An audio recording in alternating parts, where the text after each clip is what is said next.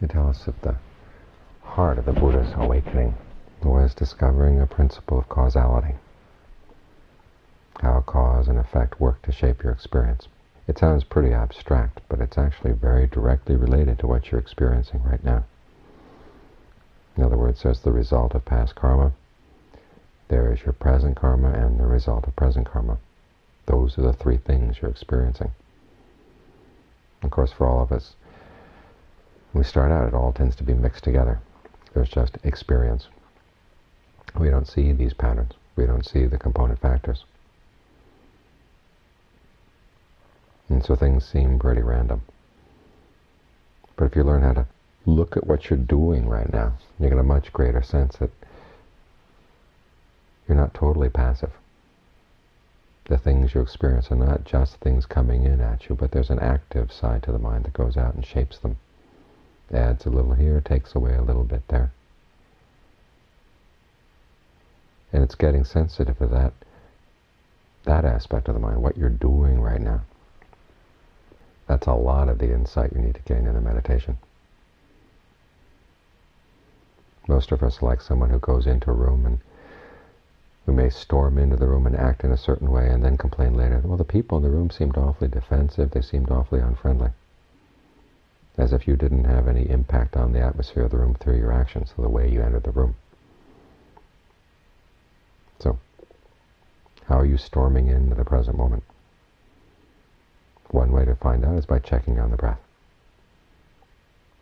Exactly what are you doing with the breath right now? Is the breathing a totally passive, automatic process, or are you doing something to the breath? Is there some level of the mind that's making decisions? One way to find out is to make conscious decisions about the breath. Nudging a little bit here, a little bit there. We're not talking about huge differences in the breath, just making gradual changes in whatever direction seems more and more comfortable. Then you begin to realize that your present experience of pleasure or pain depends on decisions you're making right now.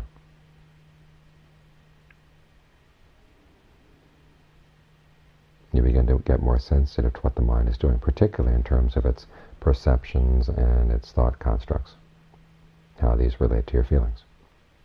Perceptions, those are the labels you put on things. You sit here having an experience of the body, breathing in, breathing out. Well, you can change that perception. You say everything you sense of the body right now has something to do with the breath property, so it's connected to the breath in one way or another. Look at it that way. See what that does to your sensation of the body, the way you relate to it, the way you breathe. And then your thought constructs will say, well, how about breathing this way? How about breathing that way? And so you give it a try. And as you do this, you get a greater and greater sense of how much you really are shaping your present experience.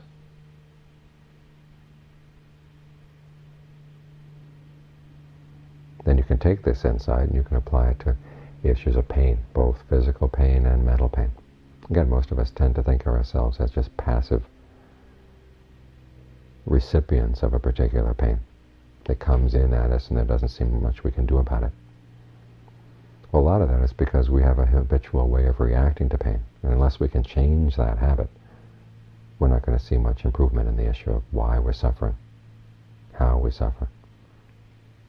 But if you take a physical pain, you realize, well, part of it is that there is something wrong with the body. But there's also something that the mind is doing in the way it experiences pain, the way it paints a mental picture of the pain to itself, the way it latches on to that mental picture.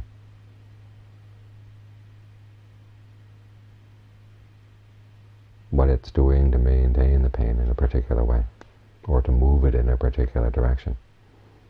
That's going on all the time, and yet we're not really aware of it. How much we're contributing to our own pain. That's the big issue. That's the first noble truth. The pain that we're creating through our clinging and craving. And so in order to see that, you have to be very, very sensitive to this present moment and very sensitive to what your input is.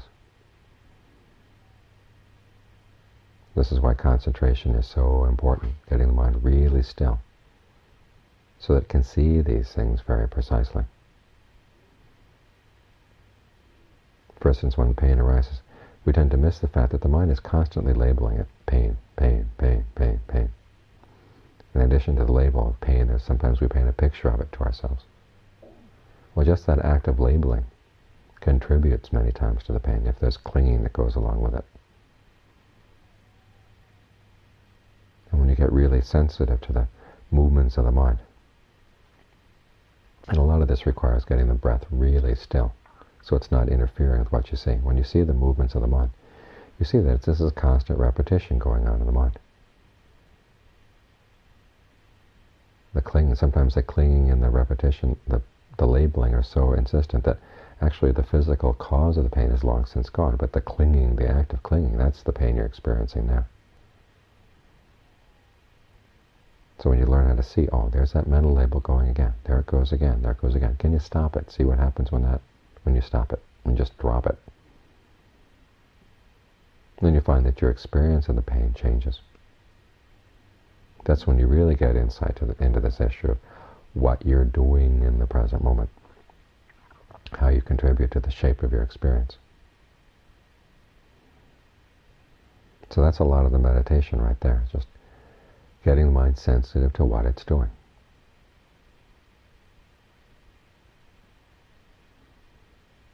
All too often that's our big blind spot, is what we're doing right now. We're so conscious of what other people are doing. They did this to me, they did that to me. Without looking at, well, what are you doing?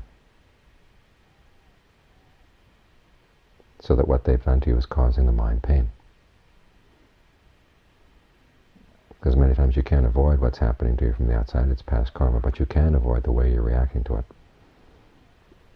And sometimes you find that the way you're reacting to it is actually contributing an awful lot to what those other people are doing, or what the situation is doing.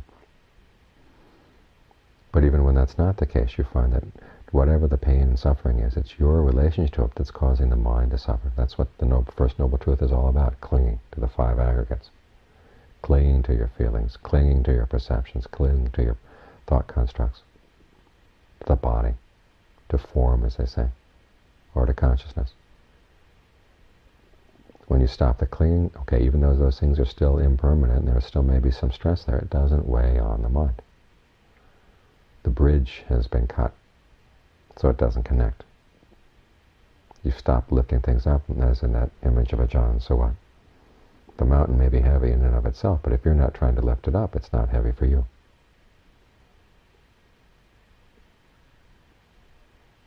So you've got to see where you're doing your heavy lifting.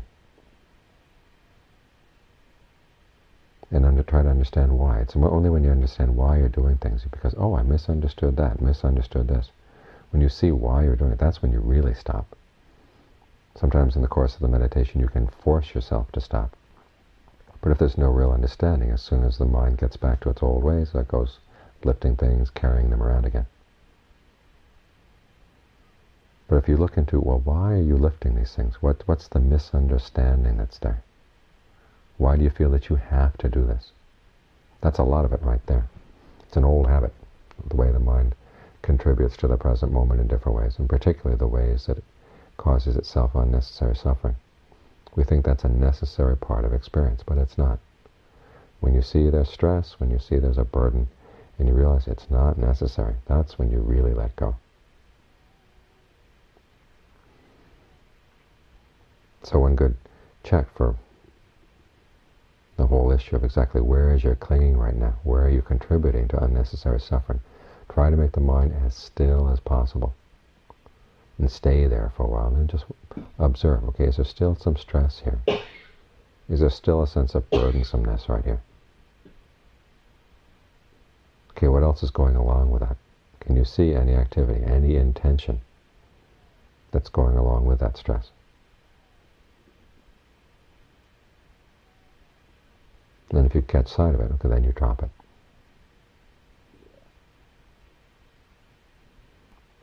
And it's almost invariably something you didn't realize you were doing, things that you were holding on to.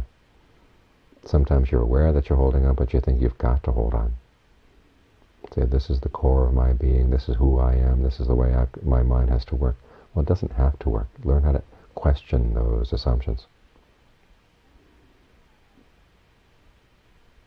Learn how to let let go a little bit. Then you see that it loosens things up in the mind, and things that you didn't see before you suddenly see. This burden that you create for yourself is totally unnecessary, which you thought was just a necessary way of things had to be this way. Well, it doesn't have to be that way. That's what the whole message of the Buddha's awakening is.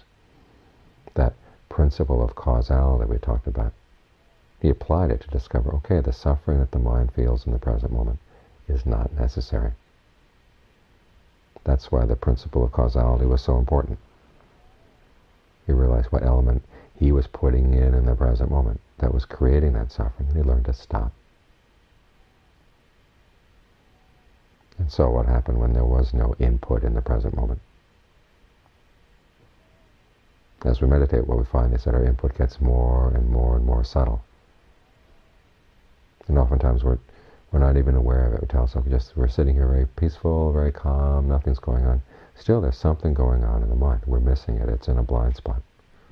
So when you begin to see that blind spot and begin to let go of what's in there, that's when things open up.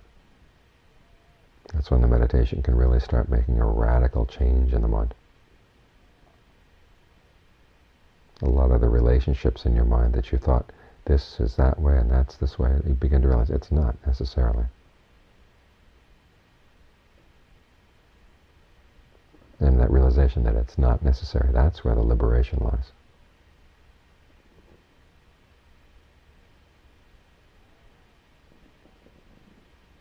So there's a continuity throughout the whole process of meditation, even from the very beginning, just sitting here. As soon as the mind slips off, just bring it right back. Slips it off again, bring it right back again. Okay, it's making you more conscious of what you're doing in the present moment. You get more conscious of how the mind has these blank spots, these blind spots within it. And you learn to make them more and more and more subtle, less dominant in the mind. In other words, you try to cut through them as much as you can. What happens, of course, is they get more subtle. But you get more and more measure of control over the mind, and a greater sense of what you're doing in the present moment. That's crucial to the meditation. And then you take that principle and you keep applying it in more subtle levels. It's the same principle holds all the way through. Just that as you keep working on it, it requires more precision. But that's something you can develop. After all, this is a skill. That's another one of the Buddha's great discoveries. The ability to learn the path to liberation is a skill that people can master in the same way you master other skills. Looking at the results of your actions and reflecting back on what you did and trying to adjust things so they get more and more precise, more and more subtle, less burdensome to the mind. But awakening isn't something that just kind of comes to people without their awareness of what they're doing, or that it comes from outside.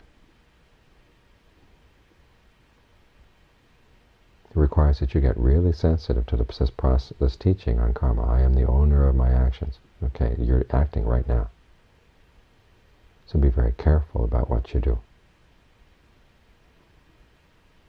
In the same way that you'd be very careful about building a fire, you be careful about all the other skills that you need in life. It's just that you're more careful, more precise. It requires more subtlety. But this simple process of just getting more skillful in how you relate to the present moment, that can take you all the way to awakening.